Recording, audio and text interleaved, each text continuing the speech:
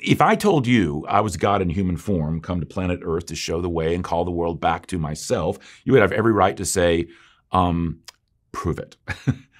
If I couldn't, you'd have every right to reject everything I said. People said that to Jesus. Prove it.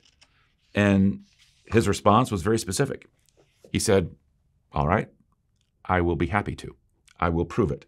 And the specific proof for his claims that he invited anyone and everyone to judge him by was, I will be put to death. On the third day, I will rise from the dead. Would that be proof enough for you?